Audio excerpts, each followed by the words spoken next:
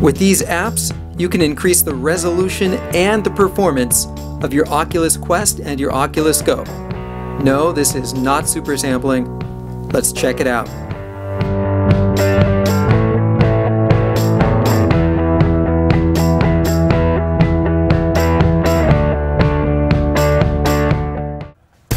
Alright, we are recording. How does this look? Does it look okay? Does it look weird? 1, 2, 3, 4. Alright people, thanks for joining me. I have something I want to show you.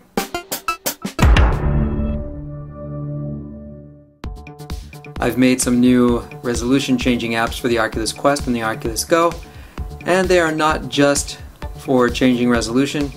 I'll show you. Here's what I made. We got video recording bitrate changes, 25 megabits, 50 megabits, 80 megabits, because for Ragabird, that's why. I mean, nobody else wants to record at 80 megabits on the Oculus Quest or the Oculus Go except him. So that's the for Ragabird special, there you go. And now here are the classic iBuffer resolution changes: 512, 768, 1536, 2048, 2560, 3072. I have an Oculus Go default resolution and a Quest default resolution option for all of those people out there who've asked me for that. Now, what else do we have? We have a 1080p HD video recording resolution. We also have a 720p video recording resolution option. What else did I make? Disable or enable dynamic clock throttling. Fixed foveated rendering, disabled, low, medium, high top. That's like, let's see, full frame rate video capture. I guess by default now the Quest and the Go record at like half the frame rate that you're seeing. So if you click on this, it will enable full frame rate capture, which is cool. What else do we have? Anything else? Oh yeah, CPU level, CPU GPU level. So it's 0, 1, 2, or 3 for the Oculus Quest. The Oculus Go can go up to 4. According to the, as of right now, according to the Quest documentation, the Quest only can go up to 3. That's like the top for the Quest. Alright, and I also am including this install all APK files. It's a BAT file that you can run. It will automatically sideload all of the files in the directory that it's in, which will be all these. Or you can just pick and choose which ones you want. Maybe there's ones in here you have no desire to use.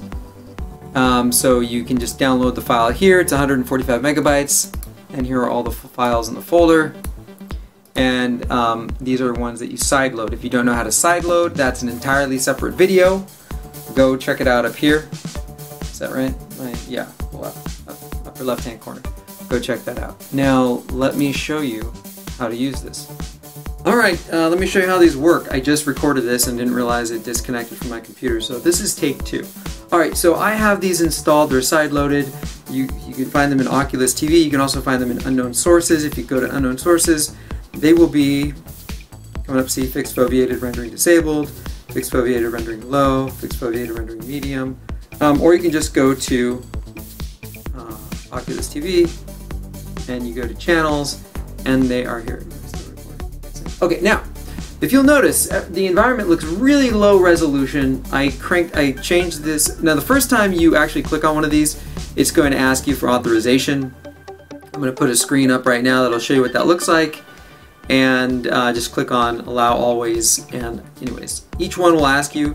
And once you've properly authorized it, it shouldn't ask you again. And then you'll have to click on it again so that it goes to a black screen. For example, I'll show you what I mean. Oh, and remember, you have to, with your device connected to your computer, you have to issue the command ADB TCPIP 5555, as seen on the screen right now, in order to restart ADB in TCP mode on your device so that these things can talk to it. We're at 512. Look, here's the default Quest resolution. Clicking on that. Boom, everything's clear. And now I do have fixed foveated rendering set to high. So the peripheral, what fixed foveated rendering does is it changes the peripheral rendering. So on 4 it makes the peripheral lowest quality, and then all the way up to 0 makes it just the same quality as everything else. So you can probably see it looks exactly the same. This one here changes it to full frame rate recording. If the screen goes black once you've clicked on it, that means it's successful. If it doesn't go black, it didn't take. The way these are set up is that the screen going black only happens once the command has been successfully issued. We have CPU, GPU levels 2, 3, 4, 1. Now, according to the Oculus documentation, level 4 only really works on the Go, on the Oculus Go. And so level 3 apparently is the highest for the Quest, and they're all relative. So level 3 is on the Quest what level 4 is on the Go, apparently. You can change the resolution, you can change the bitrate that you want to record at. I just installed the 25 megabits per second recording bitrate option because I'm not going to record at 50 or 80. So, and then you can do, for example, okay, let's say you want to record at, okay, let's change fixed foveated rendering to the lowest quality so that we can then have a performance improvement for recording at 1080p. Okay, so that means the command to record in 1080p was successful, so we can go down here and I can say record video, and now I'm recording in 1080p. It's kind of laggy because I'm also casting with screen copy, but okay, so. And this is actually in 1080p. This video has been recorded in 1080p with fixed foveated rendering set to maximum, so the sides are kind of visible.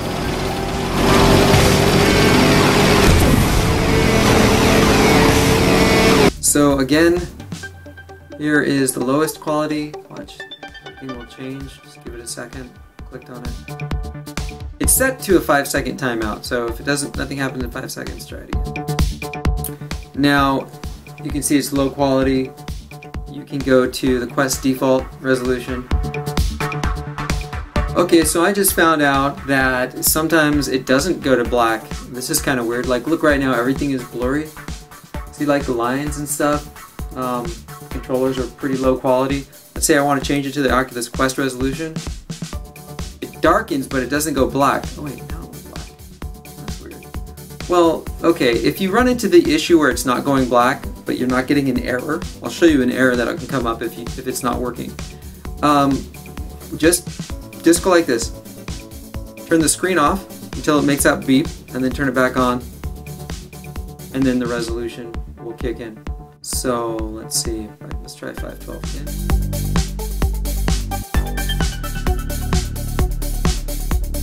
Alright, see, the screen didn't go black.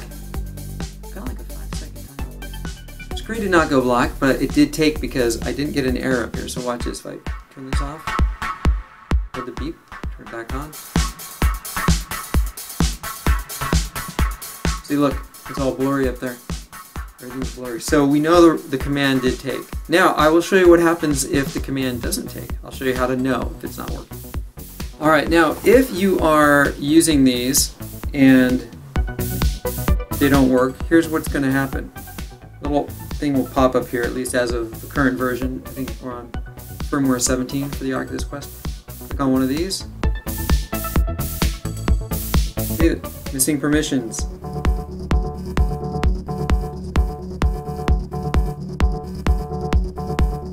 Missing permissions. So it'll tell you that it's missing permissions down here if you have not correctly enabled TCPIP or ADB over TCPIP. So, you know what I decided to do is to include one. I decided I'll just include one in this file. So in this zip file, here I will extract it. Alright, I've included this bat file that will enable it. So watch, just double click on it.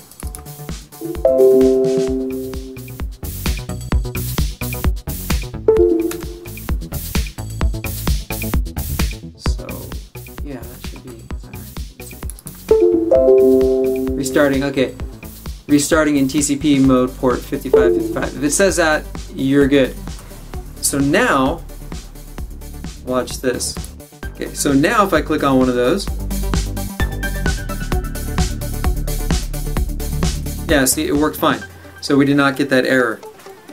Alright guys, this also works on the Oculus Go, although it doesn't show a black screen. When I was developing these apps, I was testing them out on the Quest, and the Oculus TV app on the Quest is different than it is on the Go, so it was just going straight to black no matter what I put. I tried to put like different types of notifications, try to put different colors, try to put logos and pictures, and it just wasn't showing up on the Quest. So I just kind of took it for granted it was going to be that way on the Go, and it's not. On the Go you actually can see kind of like there's like a logo that comes up like in the middle of the actual physical screen, so each eye kind of sees half of it. It'd be a lot of work to change it, so I'm not gonna. But and then I made some really nice icons for it, for getting that on the Oculus Quest. Oculus TV doesn't actually show the 16:9 icon, it just crops and shows you like the 4:3 center of the icon. So then I had to redo all those icons. So now the icons on the Oculus Go look different, but it's the same concept. What I just showed you for the Quest will work for the Oculus Go. Works really well. Alright, so if you guys have any questions, let me know, but you don't, right? You don't have any questions. The only thing that anybody might have a question about is the whole ADB over TCPIP, which I created a BAT file in here for you.